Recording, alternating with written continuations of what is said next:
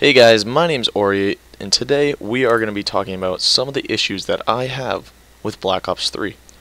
Now these are completely opinion based, and if you do not have the same opinions as me, that is completely fine. If you want to argue with me down in the comments below, that is perfectly acceptable as well. I understand that everyone has their own opinions from everyone's own experiences in the game, and these are just some of the opinions that I have generated from those experiences. So one of the first things I think is an issue in Call of Duty Black Ops 3 is one of the weapon types. And I know this is going to be kind of a weird weapon type because I don't think many people complain about it. But my issue is with shotguns. I cannot stand shotguns. When I get in a game with someone using a shotgun, I get so mad. And that's for a couple of reasons. First one is the way the maps are played in their favor. Most maps in Call of Duty Black Ops 3 are those arena style maps with a bunch of different levels in close quarter fighting. Always action, always high paced. And well, shotguns excel in that. I mean, I'm not gonna lie, that is completely acceptable. Shotguns are great at close quarters. And there's no disguising that. But that's not the issue. The issue is when you get into those medium range battles. So for example, Nuketown. I know Nuketown is an extremely close quarters game in map, but it still has those medium range engagements. It has probably some of the most, because think about looking across the map between those buses and seeing someone and running at them to try and get them killed. Now you could debate those are long-range engagements as well, but generally people aren't just camping, or hopefully they aren't, because that's just annoying. But generally, people aren't just going to sit back and camp. People are going to be jumping through, people are going to be trying to push your spawn and get as many kills as possible. So when people do that, it's so easy for shotgunners to engage in those medium ranges because people aren't staying at those extreme ranges. And that is the problem. Shotgun should not be that effective at medium range. The Brecci, for example, is just ridiculously good at medium range. It is a 2 to 3 shot kill where it should not be a 2 to 3 shot kill. It is ridiculous how much range some of these shotguns get, and that's why I think they are the weapon class that needs to be changed in this game. Takes away from some of the other classes that are better at that medium to close range, instead of shotguns, which are just supposed to be good at close range. For example, the VMP. VMP is a great submachine gun, no lying about that, but it does have a lot of recoil and it excels in those medium to close range areas. And that's what submachine guns are for, those medium to close range engagements. They are not for those long-range engagements. That's what the assault rifles are for, and the sniper rifles. But shotguns in Black Ops 3 have evolved from a close-range weapon to a close and medium-range weapon, almost taking away the point of submachine guns in my opinion.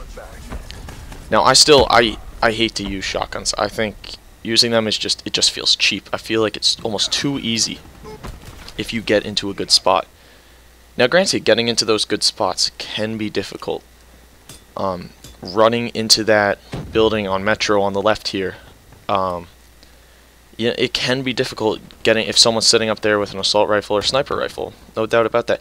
But when you're in here, and if you have a Brecci, you can devastate the enemy team, because you can just keep spam firing. You're going to get collateral damage on someone if you're not directly shooting at them and you're already shooting at someone next to them. And it's just, I feel like it's so overpowered. I really wish that they changed the shotguns in the game so they went back to a close quarters weapon.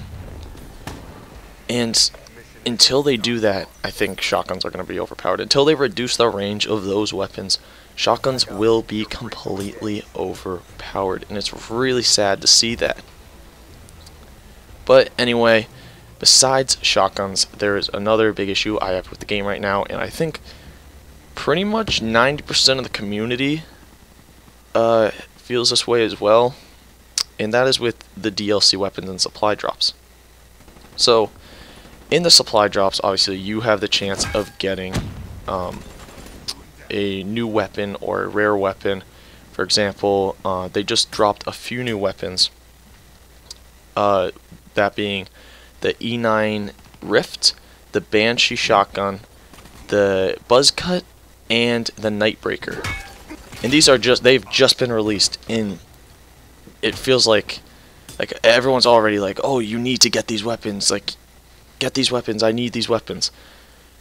And it is just, like, I understand why Activision does it, and that is because they want the money. Like, they're business people. That makes sense. They're a business, they need revenue to keep going. And so, generating revenue off of any source possible, such as supply drops, is easy for them. Because people will pay to get these cool new weapons, be unique, have everything in the game, because that's just what people want, and they know that. But the problem is how overpowered they make them, and that's understandable also why they do that. But, for example, the FAMAS, or in this game, the FFAR. That thing, I got that thing, and it is a frickin' beast. It has, if you learn to control the recoil, which isn't hard, just put a grip on it.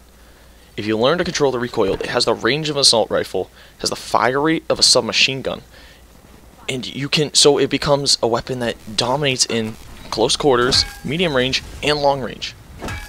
It is just so good. And that needs to be fixed.